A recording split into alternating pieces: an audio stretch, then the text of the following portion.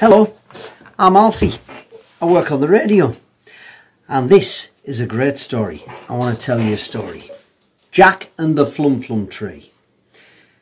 This is by Julia Donaldson, great illustrations by David Roberts. Jack had a granny and his granny had spots, great big purple ones, lots and lots.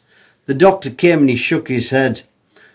"Your granny has the measles," the doctor said. "And the only cure in the world," said he, "is the fruit that grows on the Flumflum Tree, and the only place that the Flumflum grows is the faraway Isle of Blow Your Nose."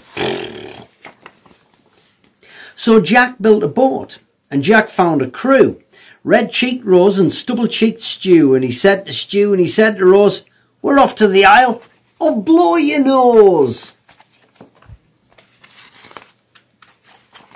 Granny came down to the dock with Jack, and she gave him a bulgy patchwork sack, and in that sack were a pair of wooden spoons, a porridge bowl, tent pegs, some red and blue balloons, Granny's old skipping rope, a pack of chewing gum, 3 spotty Yankees and a tom-tom drum. And Jack said, "Granny, what is the use of those?" "Aha," said Granny, and she tapped her nose.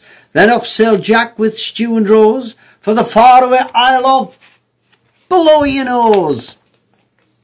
"Sharks," cried Rose. "Lots," cried Stew. "They'll gobble us, they'll guzzle us, whatever shall we do?" "Don't get your knickers in a twist," said Jack. "Let's have a look in the patchwork sack." Red balloons, blue balloons, they should do the trick. Puff, puff, blow 'em up, let 'em go quick. Then the sharks went nip and the sharks went nash, chasing those balloons with a bang, pop, slash. "A leak," cried Rose. "It's wet," cried Stew. "The boat is full of water, whatever shall we do?" "Don't get your knickers in a twist," said Jack. "Let's have a look in the patchwork sack." Whoa! Granny's pack of chewing gum, that should do the trick. Chew it up, stretch it out, stick it in quick.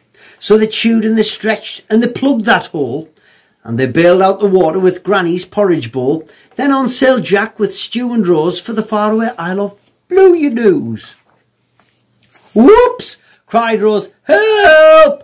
cried Stew. "I can't swim for toffee. Whatever will we do?" "Don't get your knickers in a twist," said Jack. "Let's have a look in the patchwork sack." Granny's old skipping rope, that should do the trick. Hold tight, throw it out, grab the handle quick. So they heaved and they hauled and they pulled Stew in. Good old Granny, she saved me skin. Then on sailed Jack with Stew and Rose till they came to the Isle of Blow Your Nose. And there, on a hill, for all to see, stood the bright green feathery Flumflum Tree. "It's tall," cried Rose. "It's smooth," cried Stew. "It's not got any branches, whatever shall we do?" "Don't get your knickers in a twist," said Jack. "Let's have a look in the patchwork sack." Granny's bag of tent pegs, they should do the trick. Bang, bang, knock 'em in, climb the tree quick. Then up went Rose, as nimble as could be, and she brought down the fruit of the Flumflum Tree. Then Jack and Stew and Rose had a doze on the soft sandy beach on Blow Your Nose. "A thief," cried Rose. "A monkey," yelled Stew. "He's got our precious Flumflum, whatever shall we do?" "Don't get your knickers in a twist," said Jack. "Let's have a look in the patchwork sack." Granny's spoons and tom-tom, they should do the trick. Pick 'em up, thump, thump, sing a song quick.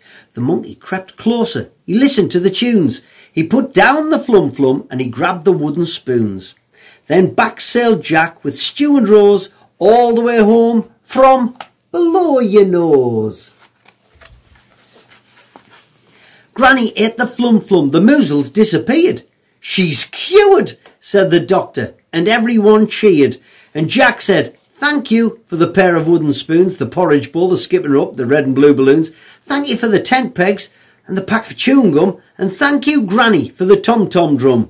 But the 3 spotty hankies, what was the use of those?" Can you guess? The hankies, silly, were to blow your nose. Aren't those pictures brilliant? Lovely story as well by Julia Donaldson. Great pictures, David Roberts. And you, 7 Stories. What a place. Support 7 Stories.